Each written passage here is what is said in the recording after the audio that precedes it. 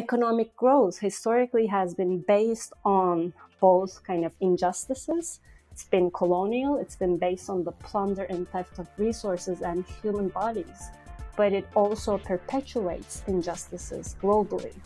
So there's no degrowth without addressing injustices.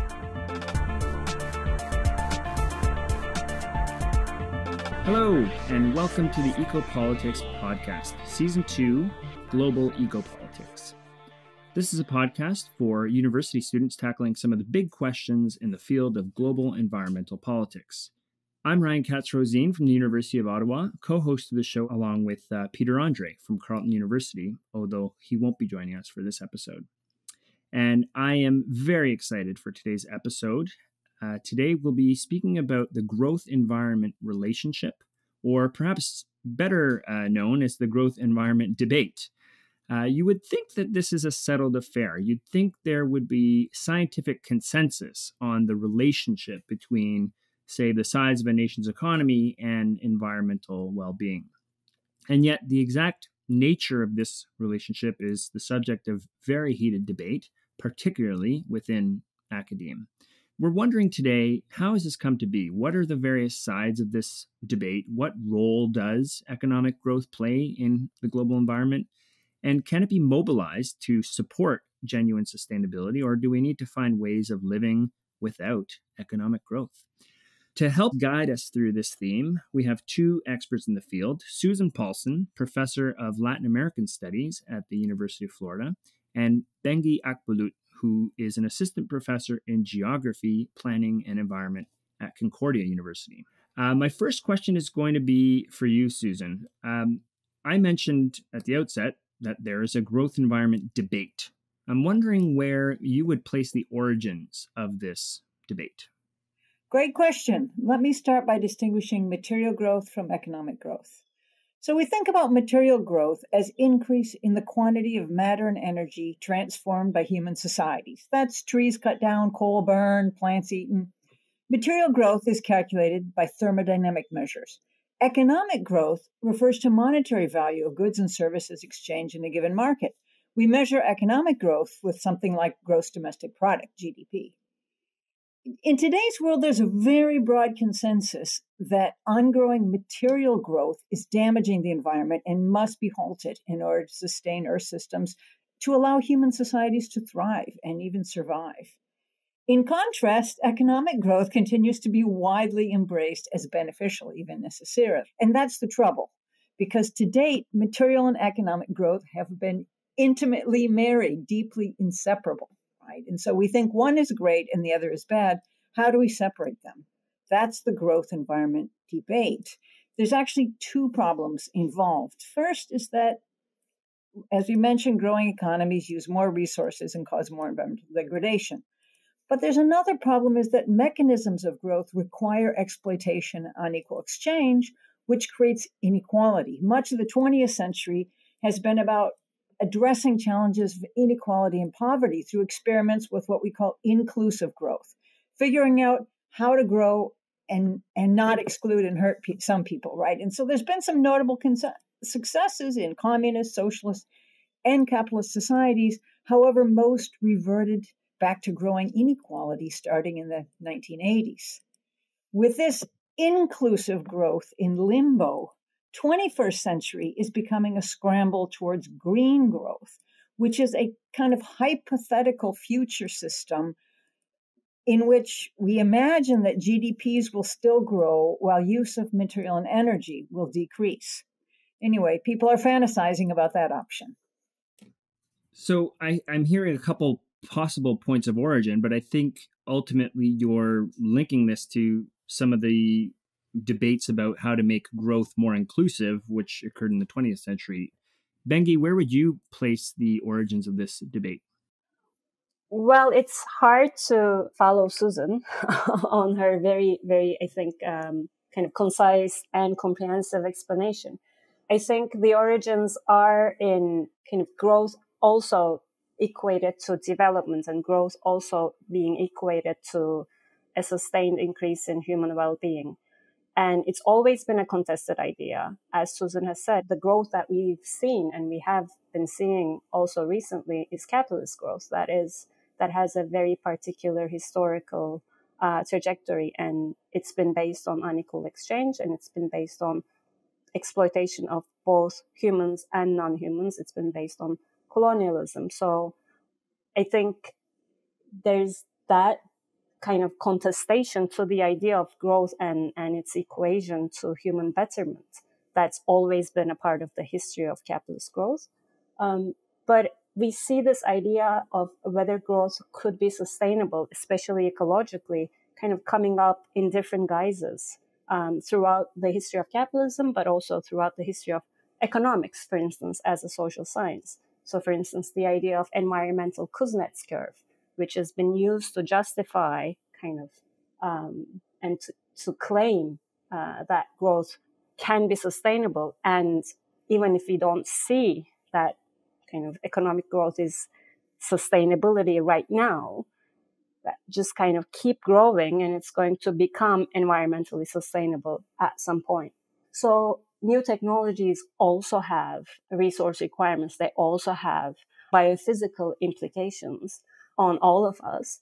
And what makes it even worse is that these resource requirements or biophysical implications have always been unequally distributed. So the unsustainability of growth, even if it's through new technologies or renewable energy, it is likely to fall onto the global south. It is likely to fall onto the marginalized sections of our societies who have already kind of shouldered the burden of growth so far. So what is sustainable, or whether or not growth is seen to be sustainable, is very much tied to which ecological and social costs of growth are we making visible or can be made visible. And that's ultimately a question of politics. That's ultimately a question of power relations. Which costs of growth have we seen so far, have been made visible, have been kind of struggled against so far, and what do we kind of define as costs of growth that we find sustainable or unsustainable? And it can make us clean up our mess better. So that with technological innovation, we will find ways to produce things better, to produce things more cleanly. And we will find also ways to kind of clean up our pollution or reproduce and regenerate ecosystems, for instance. That's sometimes known as the idea of decoupling. So this idea that growing GDP, growing economic output, can be delinked or can continue without an equal rate of increase in the material and energy that economy uses. So basically, we can grow without using so much of materials and energy. So the role of technology basically is what the contemporary kind of disagreement on the sustainability of growth centers on. And I mean, we have kind of the techno-optimists or green growthers who say, hey, we can do this better in the future. And on top of that, we need growth. We need a growing GDP in order to fuel technological innovation. So that's another key assumption, that we cannot actually kind of find better ways of doing it without growing. On the other side, we have the critics of green growth or, for instance, degrowth, who criticizes this assumption, this techno-optimism, sometimes called techno-optimism, sometimes called eco-modernization, saying that, hey, wait, I mean, there are many reasons to be skeptical of being so optimistic of what technology can do for us. There are different reasons to be skeptical. One of them known as the Jevons paradox, or sometimes known as the rebound effects, which basically says that we can find or discover more eco-efficient ways of producing things, but the adoption of that technology or technique at a larger scale will basically lead to a higher level of resource and energy consumption overall. So this is often traced back to Jevons, who was looking at coal-fired engines in England.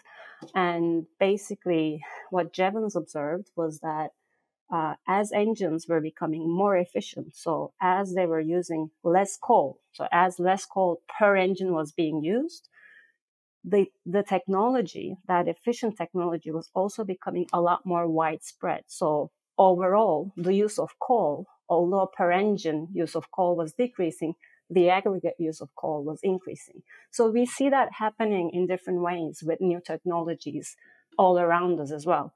So new technologies also have resource requirements. They also have biophysical implications on all of us.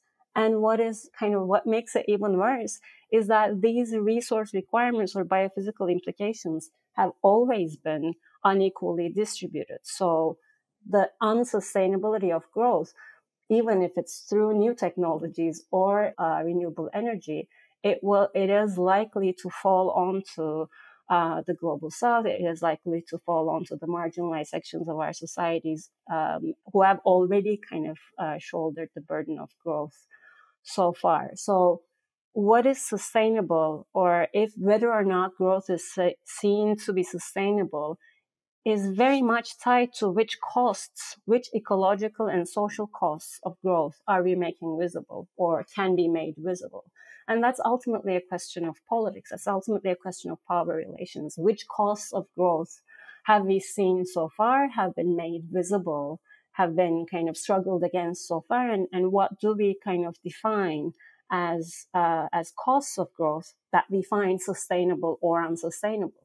Thank you, Bengi. And you raise a number of concepts which you've done a great job of defining. The environmental Kuznets curve, the Jevons paradox, eco-modernism, which you sort of equated with techno-optimism as well. And you conveyed, you answered my subsequent questions about what I was hoping to ask about, what exactly is decoupling, this idea that's central to this idea of an environmental Kuznets curve. So I'm going to ask, though, because, I'm thinking of a talk I attended a couple of weeks ago with the ambassador of an unnamed Scandinavian country. But the claim was, we have achieved essentially a measure of significant decoupling from not just our sort of domestic emissions at a national scale from economic growth, but we've actually decoupled our impact from the entire consumption-based footprint of the country. In other words, the claim was we have achieved, absolute decoupling, at least in a territorial scale, a national scale. And that reminded me that we have all kinds of evidence for what we can call decoupling. Again, this decoupling of the impact from economic growth and its environmental impact. I take your point, Bengi, that you've given some ideas about why there continues to be skepticism about this concept of decoupling, but I'm wondering if Susan wants to add in there on why the evidence for it, which is presented, is not considered sufficient for many people who are critical of green growth. I would love to come in, Ryan, on this question. You described this discussion of decoupling by a Scandinavian country. Certainly some countries, notably a few Scandinavian countries, have managed to de-link the pace of growth of their GDP from specific indicators. For example, growth of water use, growth of climate change emissions, etc. Right, and so what we see are unique separations there. Many countries have also managed to reduce the total global footprint per extra dollar of GDP. Now, as Bengi was explaining, as long as things become more efficient in a capitalist competitive system, that can actually help growth. And so economies will continue growing. So even if each extra dollar of GDP costs less water or less emissions or less eco footprint overall, as long as you grow, you're going to have some greater contribution. And imagine if you go, nowadays people are going 3% a year, that adds up and it becomes cumulative. So that's a problem. I just want to point out You say there's evidence. There's a very strong publication called Decoupling Debunked: Evidence and Arguments Against Green Growth as a Sole Strategy for Sustainability. That was published in 2019 by Climate and Energy of the European Union, right? And it basically argues that evidence is overwhelmingly clear that there's no empirical evidence supporting the existence of decoupling of economic growth from environmental pressures on anywhere near the scale needed to deal with environmental breakdown.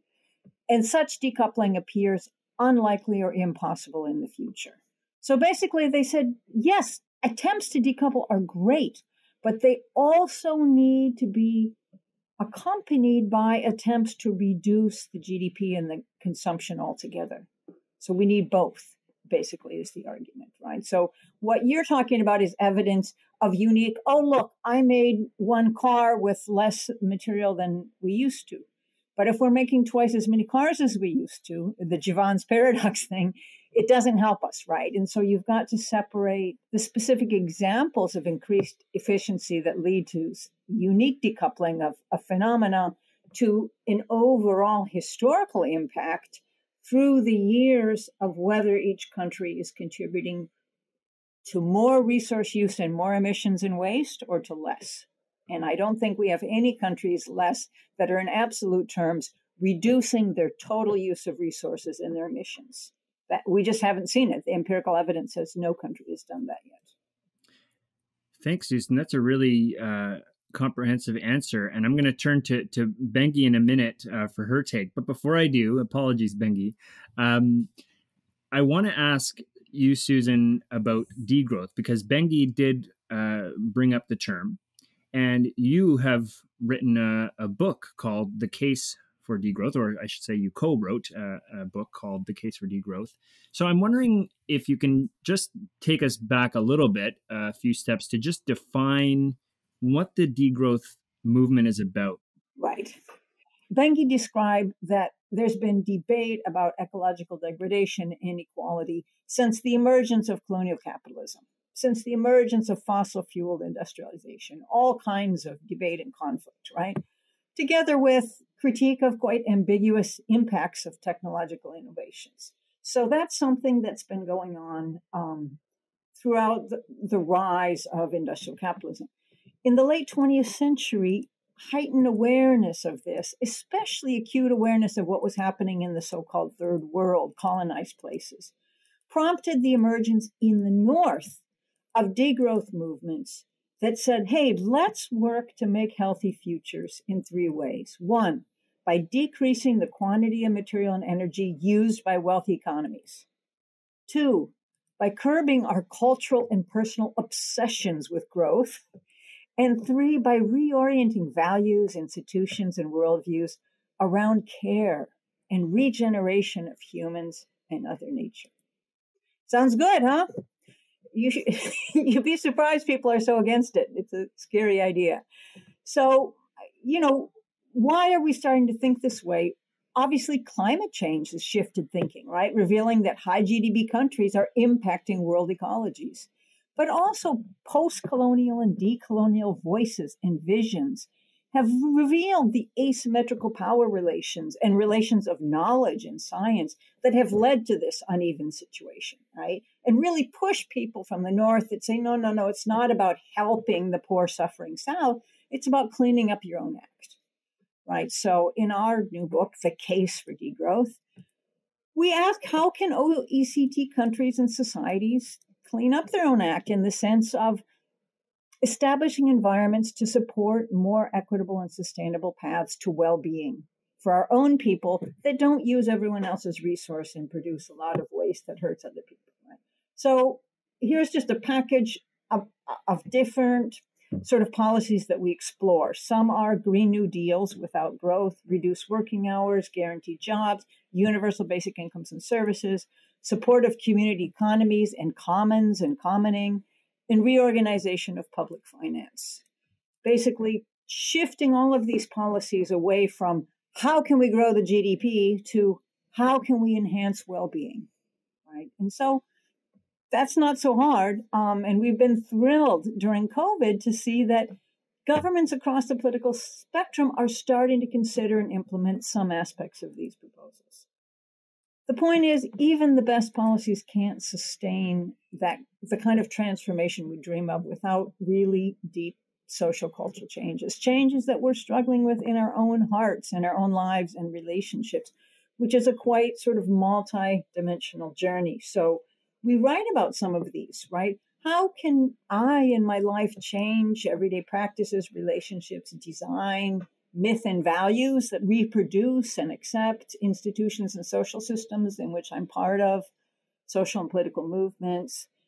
And I think the final message I really want to give is that for people working in degrowth, no one site or motor of change is privileged. It's not like, oh my God, we've got to have a revolution and take over the government, or we've got to change gender roles. Each one of us can make positive moves on really different fronts. And we just have this kind of faith in co-evolution, that those moves, those innovations will interact in unpredictable, often mysterious ways to lead us towards healthier futures. So that's, in a nutshell, some ways that I'm thinking about degrowth. Well, that's a very detailed nutshell. So thank you, Susan. And I know Bengi wants to add in here, and I should note that Bengi has also written a piece on degrowth, which just came out in a journal called Rethinking Marxism. Bengi, when you hear Susan define degrowth, what comes to your mind? How would you add to the discussion? When Susan defines anything, I love it. So it goes without saying. But so I think Susan really kind of made it clear that degrowth is not about less, or it is about less, but it is more fundamentally about different. So it's about building, demanding, kind of imagining and constituting and enacting a different kind of economy, different kind of relationships, an economy that serves different purposes and organized differently. What I would like to add maybe is that degrowth also is kind of is a strike against the power of the idea of growth. So it aims to dethrone the idea of growth. It's automatic kind of equation with better. In that sense, it's a politics about reclaiming our identities, our beings, our subjectivities, that is outside of this kind of almost automatic imperative that we should be growing. So it's also a call for recovering and rediscovering ourselves as people who are not only consumers or producers or economic subjects, but also citizens and political subjects that can imagine and can mobilize towards things. So that's, I think, that's a strong point. That needs to, that also kind of connects degrowth with other critiques of development, for instance, that is emerging from, and that has always been around, but especially very strongly emerging from the global south and from indigenous, for instance, cosmologies of other ideas of living well that is not necessarily equated to having more material wealth or having economic growth. The second kind of maybe theme that I want to highlight about degrowth is the idea of justice. I mean, apart from the very, I think, misleading equation of degrowth with austerity or drudgery, another equally misleading equation or representation of degrowth is that everyone has to do the same thing, or it's going to be unjust or undemocratic. Justice, the idea of justice, not only kind of justice in the sense of historical injustices that has been associated with the trajectory of capitalist growth, but justice today as well, is very fundamental to degrowth, in my opinion, or my idea of degrowth. So, for instance, Ryan, when we were talking about decoupling and this unnamed Scandinavian country whose growth has been decoupling from certain environmental impacts, most decoupling studies or measures are focused on production. So it kind of shy skirts away from consumption activities. So most, again, decoupling, or most demonstrations of decoupling, kind of excludes what is kind of what is imported into that country, whatever country we're talking about. And the imported goods might have a very detrimental environmental impacts when they were produced in a different country. So, for instance, if the global north is buying most of its foodstuff from the global south, it's basically kind of importing the nature of global south embodied in those foodstuff. But if you're doing a production-based decoupling study, you wouldn't see these impacts.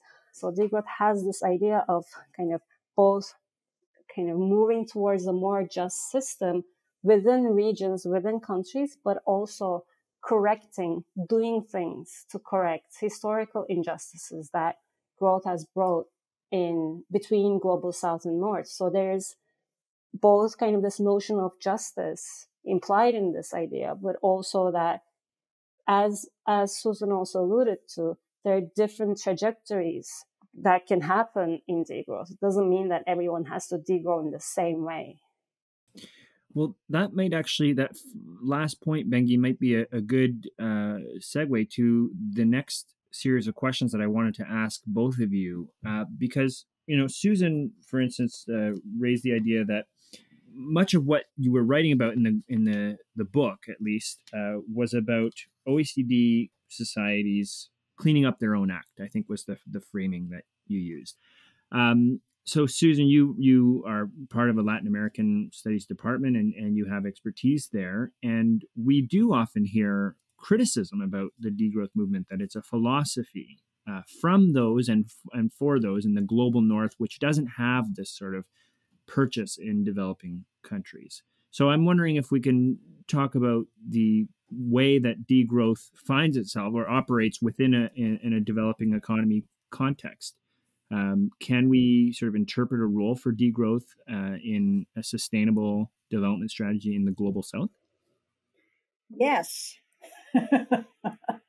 Good question. There's a lot of confusion on this front. Let me go back a little bit to the 1970s. The earliest articulations of décroissance among Gortz, Illich, Latouche, they were very clear about the issues of international justice that Bengi mentioned. And their sort of decolonial concerns led to critical divergences from mainstream development thought, right? First of all, heightened awareness of their and our historical positions at the heart of colonizing growth led people like European and US thinkers to insist that wealthy countries put their own houses in order before intervening to fix the rest of the world, on whose backs we grew. As Bengi described, we're bringing in not only all of our food, but of our wood, our petroleum, our minerals, everything we're getting from their bodies and their landscapes, right? And yet we're going to go fix them or something like so. Those are the questions at the very roots of degrowth. Today, in our book, we criticize these kind of trickle-down and charity discourses that make it seem as if growth of wealthy countries and economies helps the global south, right? We're giving them jobs, right? And instead, we argue high-income countries like my own, like US, would be better off to focus on repaying our ecological debts and reversing the unequal flows of capital, but also of resources and waste. Anyway, so for my collaborators and myself, we think about degrowth as aiming to reduce the global impacts of wealthy societies to allow others more autonomy to apply their own resources for their own visions, to pursue their own visions of well-being. As you mentioned, Ryan, many people don't hear that, right? They assume that our goal is to impose one model of degrowth on the whole world.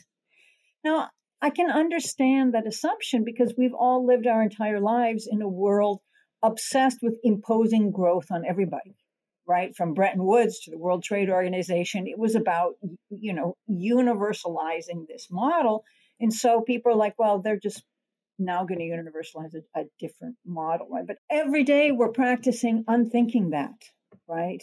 Because that kind of assumption leads to preposterous claims that we're going to force austerity and deprivation on the world's poorest communities because those rich ones of us have caused climate change.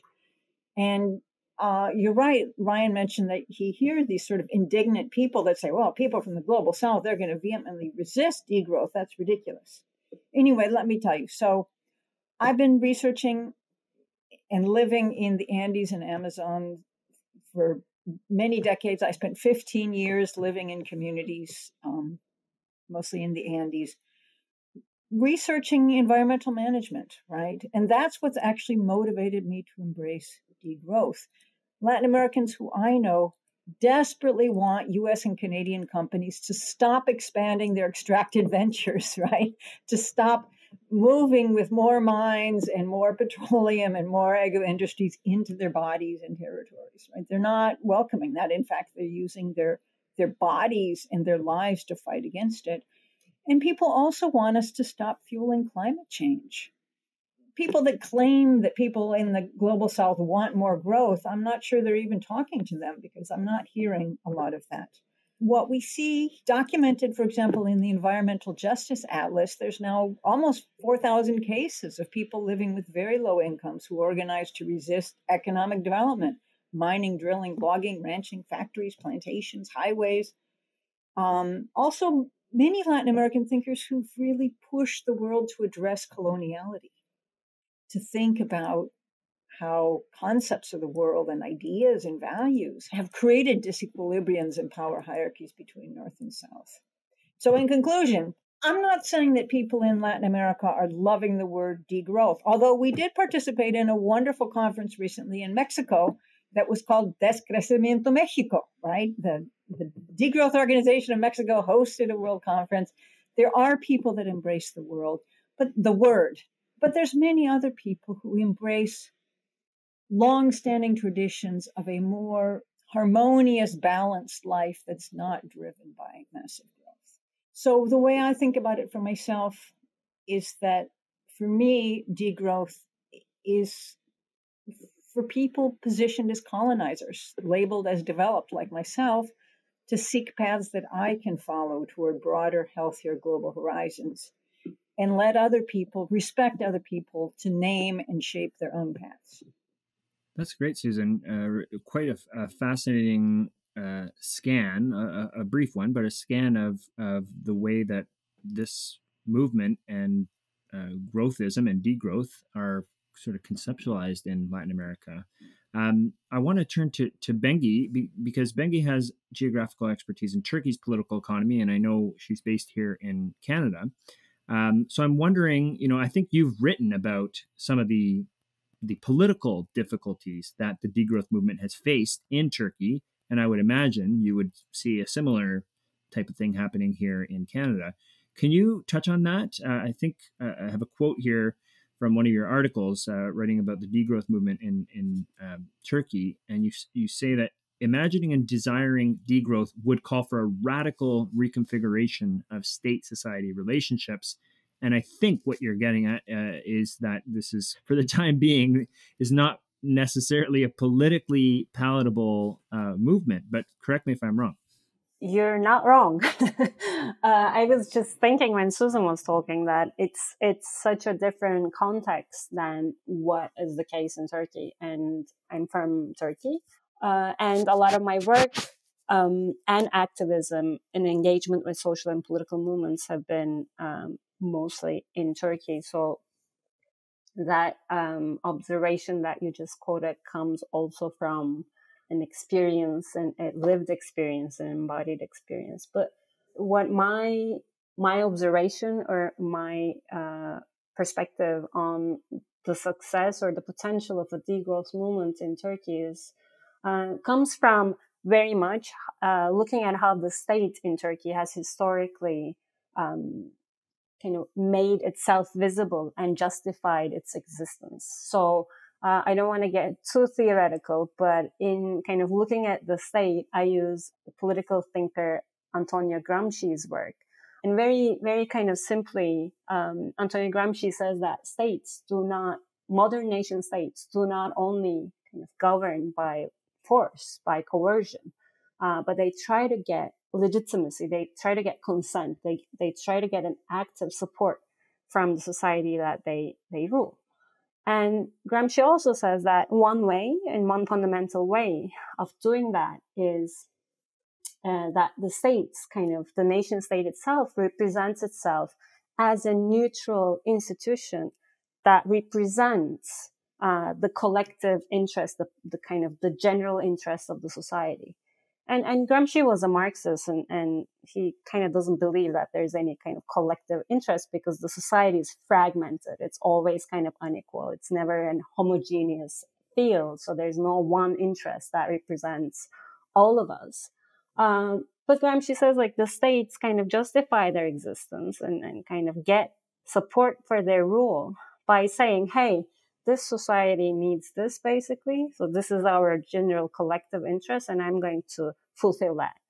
And by kind of using that idea, I look at Turkey historically and contemporarily. And that kind of general collective interest, or the pretense of it, has always been economic growth, or more precisely, modernization through economic growth. So that's been an idea that the Turkish state has always kind of justified its existence over.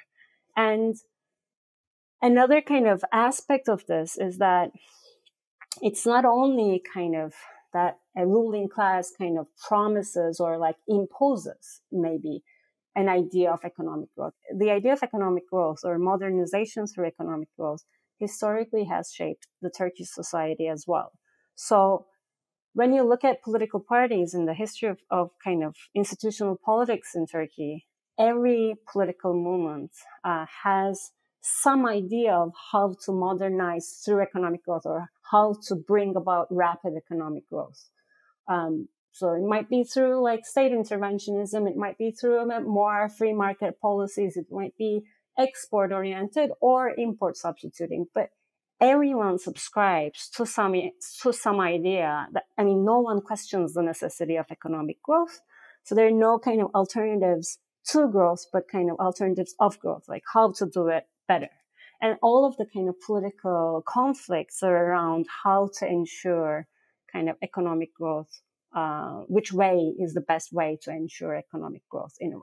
So when you look at kind of the more social movements as well, there's no real radical challenge to the necessity, to the idea, to the ideology of economic growth, because of the way that state-society relationships have been kind of shaped historically. So one kind of the implication of this, the kind of most politically, I guess, relevant implication of this is that right now in Turkey and historically in Turkey, questioning the idea of growth has been questioning the state, is kind of an unpatriotic endeavor. So if you want to question the idea of growth and the necessity of growth, you should be ready to challenge everything about the state as well. And in that context, it's not a coincidence, perhaps, to observe that the only kind of social political force that questions lately the necessity of growth and the ideology of growth has been the Kurdish freedom movement, who's also kind of questioning the necessity of a nation state. So that is kind of where my political pessimism for a degrowth movement in Turkey comes from. So unless what kind of constitutes the basis of state-society relationships, which is very much tied to economic growth, there will be no way for a kind of a strong degrowth alliance movement to emerge and to gain a foothold. Bengi, what you're speaking about there in terms of the domestic politics in Turkey gets me thinking about one area where my students often get hung up, which is around trying to frame the question of green growth and degrowth along a traditional left-right political spectrum. And I think maybe you'll agree that this is probably an oversimplification because I know I've seen examples of, Marxists who have advocated a type of socialist green growth, and certainly we have examples of eco-socialists and other left thinkers who are in favor of the types of decoupling and eco-modernist or techno-optimist perspectives. So I guess I'm wondering, can you, Bengi, touch on how a left-leaning degrowth perspective treats some of these questions of politics, and moreover, is there a right-leaning variant of degrowth? Maybe that's where neo-Malthusianism comes in, but where do you see the left-right spectrum on this, or is it just not worth going there? I think you're right in pointing out that growth versus critique of growth, I will say, because for me, degrowth is necessarily left the way that I understand and define it. And I think Susan's definition and understanding as well is precisely a left one, because it's also a critique of exploitation. It's a critique of colonialism. So it's a decolonial, anti-capitalist, feminist degrowth that we are advocating here, and I think should be. But if we understand degrowth a lot more simplistically in the sense of just self-limitation, it is true, and you're very right, that it can be construed as a form of neo-Malthusianism, and that's very detrimental, I think. So I think a kind of a discourse of, let's say, contraction. I wouldn't want to call it degrowth, but a contraction, a limitation is definitely possible from a right-wing standpoint. So, Susan, where do you come in here in terms of this question of traditional left-right spectrum? Yeah, I think left-right is really complicated in terms of growth and degrowth, because, as Bengi suggested, understanding of generating solidarity to transform for a more equitable world is a movement that has usually taken place on the left. However, today, left-wing positions are very against degrowth. For example, labor unions in many fronts are really about getting more cash and more job security for their people, which is construed as pushing economic growth, right? Grow the pie to get our union a better deal.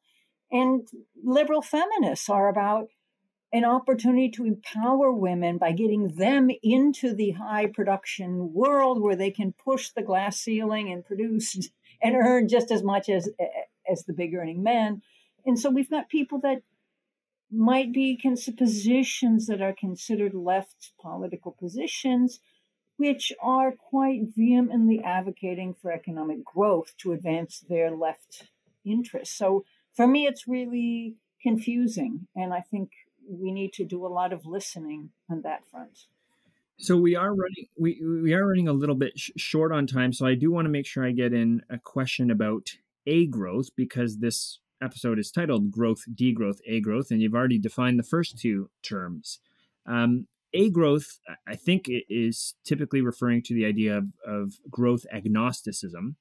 And I'm wondering where you see that fitting in, Susan. To a certain extent, I get the sense that some degrowth scholars, or some who identify as advocates of degrowth, are in fact agnostic on the question of growth. But perhaps you can share your thoughts on that. Right, that's great. So first of all, I would say I'm agnostic about economic growth, GDP growth. I'm really concerned about reducing the material and energy used by our societal metabolism every day. I think every scientist and most activists in the world agree we have to do that. Can we do that with or without, depending on how we manage money and invent money and do different monetary policies, that may or may not connect with how much money flows through the markets, right? That's not particularly my issue, right? I want to reduce the use of matter and energy, and I want to enhance equitable well-being for humans and other nature.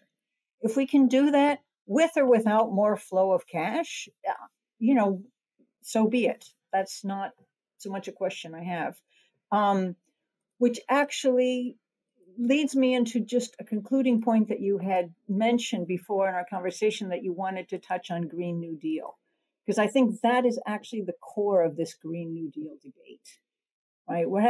There's actually a lot of positive political action happening. Governments in Iceland, Scotland, New Zealand have publicly pledged that future policies will prioritize well-being rather than economic growth. We get the IPCC saying everyone needs to decrease their emissions so that we can manage our shared atmosphere, right? So these different things are leading up to an idea that's percolating around the world that we can sort of rethink the eco-social business together. And that's what the idea of Green New Deal is about. And one thing I'm seeing is that it connects with left and right. For example, in Europe, there's a quite right-wing pro-market thing called the European Green Deal, which is about investing to produce a whole bunch more windmills and electric cars and stuff like that. And then there's something called the Green New Deal for Europe, which, for example, one of the 10 pillars is called ending the dogma of endless growth, right? It's a much more transformative position. And in Latin America also, there's several. There's the Economic Commission for Latin America and the Caribbean has this big push, which is also, invest in green technologies. But then there's Pacto Ecosocial del Sur, which is really this kind of ethnic, gender, and nature equity movement to create more wholesome worlds, right? And so there's these really different movements percolating under this banner of Green New Deal. And I think what we're dealing with in the US is sort of a compromise that I'm willing to be open for, which, again, it's between left and right, between agnostics of producing more cash or more GDP flow, because that happens to be an element in our US Green New Deal. But the way it's drafted also promotes integral moves towards more sustainable and just socio-ecosystems, right? And so I can't throw the baby out with the bathwater, or I don't want to, just because it mentions that we're also going to try to generate more cash with this baby, right? And so that's one place where my agnosticism about GDP growth can fit in, even though I'm not at all agnostic. I am totally committed to reducing the matter and energy that's produced by global systems, right? So that's a little bit on the front of this really valuable conversations emerging under the banner of Green New Deals around the world.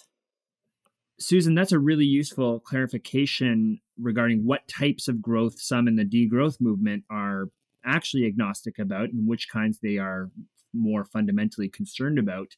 And you brought in the Green New Deal without growth. And I was worried we wouldn't have time for that, but you fit it in. So I'm going to turn to Bengi for a final question along these lines. Are you optimistic for the possibilities of a Green New Deal without growth, particularly in the context of our present situation, getting out of this post-COVID recovery? I am, I guess.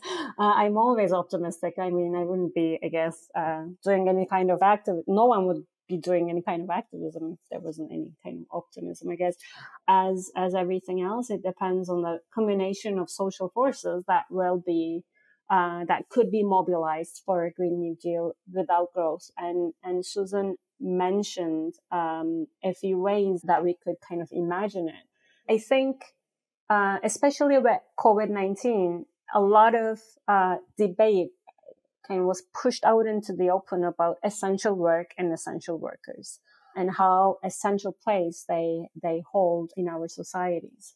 So that combined with like this renewed interest, for instance, in universal basic income, I think is kind of changing or at least like airing some ideas that are becoming a lot more commonsensical right now that could be used to push for a Green New Deal without growth. And from that, I understand a Green New Deal that doesn't necessarily want to create more, to share more, but basically rather than creating more jobs, for instance, pushes for sharing the existing jobs more equitably, or creating more, rather than creating more GDP, pushing for a way to kind of share what is already here more equitably. And so why I'm optimistic now is, first, I think there's some ideas that are becoming a lot more commonsensical right now in the post-COVID situation that could be used about to push for such a Green New Deal. And the second one, I think, is the kind of the decolonial and indigenous critiques of Green New Deal that are emerging, for instance, from Red Nation or from indigenous groups in, for instance, in so-called Canada, that are very much also kind of putting it in out in the open how colonial and unjust growth has been, and demanding and kind of also airing different ideas than those that are found in the kind of more mainstream ideas of Green New Deal. So why I'm optimistic is because of kind of the I think the decolonial engagement with the Green New Deal that is engaging with this idea, is not throwing the water, basically the bath water.